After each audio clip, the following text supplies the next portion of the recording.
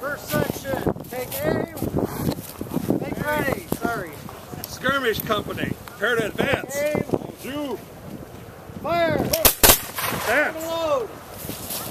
Look at time. Bleak right.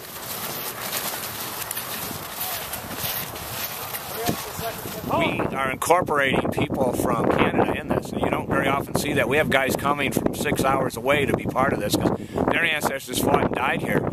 And not only that, but it's a winter battle. You have very, very, very few battles in history that were fought in the winter, and certainly not under conditions like that.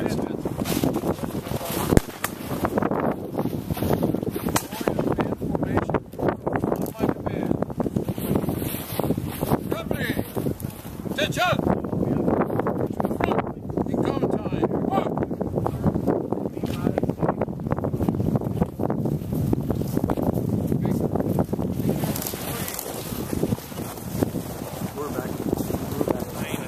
Not really much was accomplished by the War of 1812. We like to say in our interpretation that, you know, there really were no winners. Everything went back to the way it was, but there were losers, and those are the Native Americans, and that's a major part of what happened here too. So all of that is why we come here to remember. Hello, my name's Jerry Fogel from Dundee. I'm a native warrior, and I do this partly because I'm a history buff, partly because the natives don't get much recognition.